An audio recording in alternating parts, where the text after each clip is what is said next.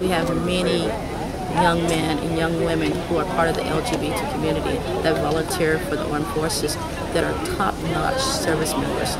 People try to deny it, but it is a civil rights issue. Right? We have people who have enlisted in the armed forces that are being kicked out on a daily basis because of who they love. And we are here, one, to bring attention to the issue, two, to create the necessary change, three, we're tired of people just giving us lip action, all right?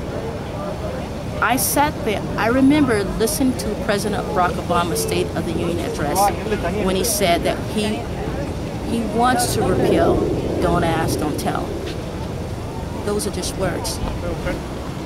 President Barack Obama, as the Commander-in-Chief of the Armed Forces, it is your responsibility to ensure the protection and safety and equality of all the members of the armed forces. And until you, as our President of the United States, personally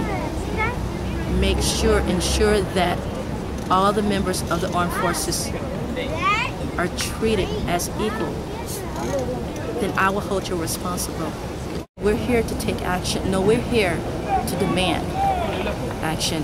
And just put your money where your mouth is. If you're going to do something, if you're going to say that you're going to do something, do it. Because anything else is just a lie. Will you stand with us to demand President Barack Obama, the Commander-in-Chief of the Armed Forces, to repeal the Don't Ask, Don't Tell policy and write it into the Defense Authorization Bill?